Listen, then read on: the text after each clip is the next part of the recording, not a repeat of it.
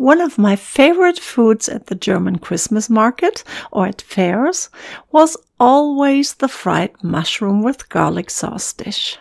And I heard from a few of you that you really would like me to make a video recipe for this delicious dish.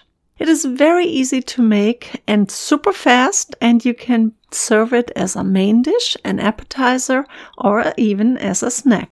I usually start to make the sauce and just mix all ingredients together. As always, you can find the full printable recipe with all ingredients when you click on the link in the video description.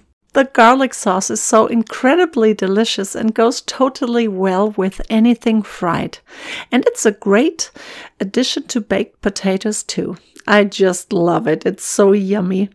So even if you don't like mushrooms, you have to try this garlic sauce.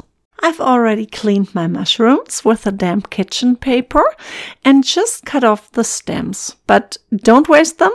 You can use them for a mushroom soup or a stock to make a delicious gravy. And if you have larger mushrooms, just cut the heads into halves or quarters. I sliced my onion and I chopped a bunch of parsley. A lot of people experience while frying mushrooms that they will release a lot of water and will get soggy. But this is easily preventable if you follow these 3 small tricks. It is important to coat the pan with a thin layer of vegetable oil or lard.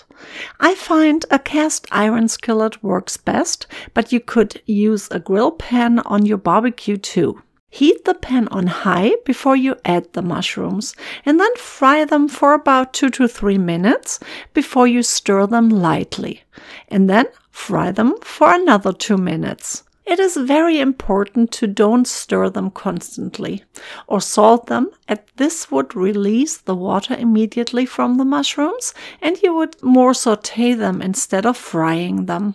Then add the onion slices and fry them with the mushrooms together for about another 2 to 3 minutes.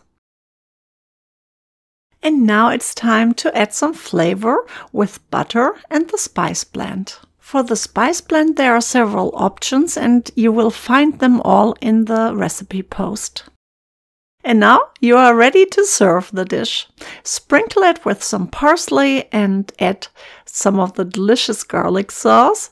I love to serve mine with traditional roasted bread slices, but they are amazing with French fries or a baked potato too.